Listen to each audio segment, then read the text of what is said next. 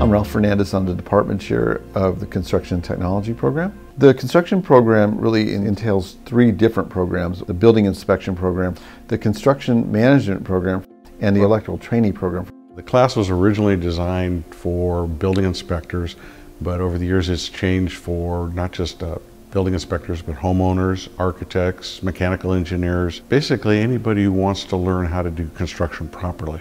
Because really what it's set up to is train people to use the California uniform codes. Many people think construction as being the actual building part of the structure itself, but there's so much more than that, and those are the areas that we teach. Our construction programs really help those students who want to do more with themselves, rather than actually being the person swinging the hammer, actually being someone taking the lead, either as a construction manager or the building inspector. The goal of my classes is to get them certified. That way, when they go for a job interview, they can show that they have a certificate.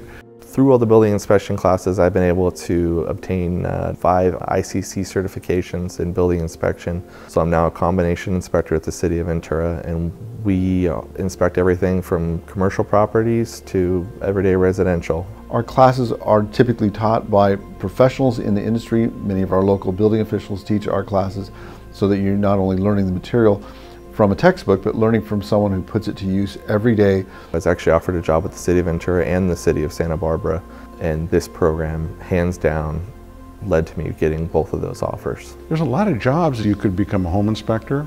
You could become any one of the trades inspector through a county or city. Employment area right now for these careers are fabulous.